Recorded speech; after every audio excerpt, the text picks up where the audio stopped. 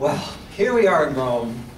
The sun is shining and we haven't got a care in the world. Yes, Rome is so beautiful. And it's such a beautiful day. This square looks lovely in the sunshine. And it's so nice sitting here with you. No trains to catch. No telephones to answer. No boring business people to talk to.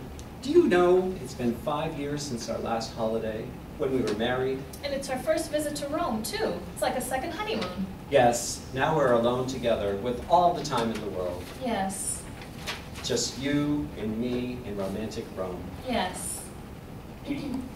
Excuse me, do you speak English? Yes. May I sit here? Yes. Thank you. Just a minute. It's Jeffrey! Jeffrey Burton! Good God, Teresa Pilkington! Jeffrey, darling, how lovely to see you. It's been so long since we've... Teresa, this is my wife, Dorothy. Oh, your wife. Delighted to meet you. So you know Jeffrey, do you?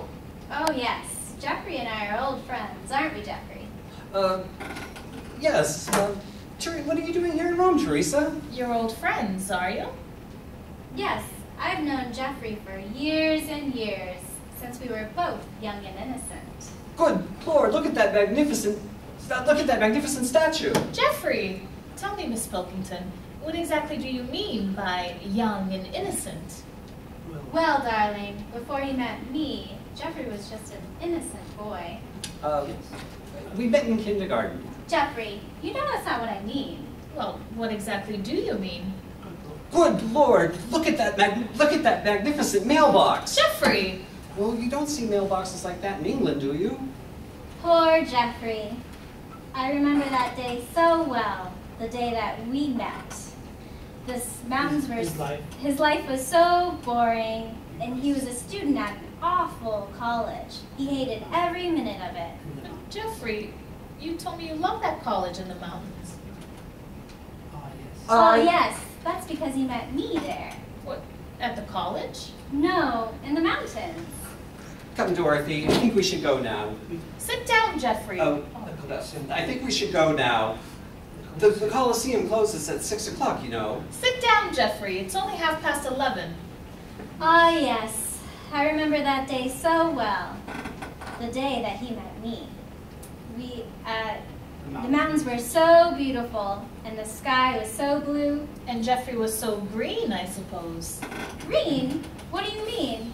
Green. Young and innocent. Just the way you like them, I suppose. Well, really. Excuse me. Goodbye, Jeffrey. Delighted to meet you, Mrs. Burton. Teresa? Goodbye, Jeffrey. Oh, dear. So before you met her, you were just an innocent boy. You told me I was the first woman in your life, and I believed you. Yes, Dorothy. And I've been so honest with you. Yes, Dorothy. I've told you everything. Yes, Dorothy, I know. I was the first man in your life. The first and only man, Jeffrey. Waiter, I'll have a martini, please. Certainly, sir. And for you, madam. Oh, Dorothy! Giovanni! Dorothy! Giovanni? Dorothy! It's so wonderful to see you again. Again? Have you met this man before? Well, Jeffrey... It must be 5 years, Dorothy. 6, Giovanni, 6. And you've come back to Rome. Come back? What is he talking about? Well, Jeffrey...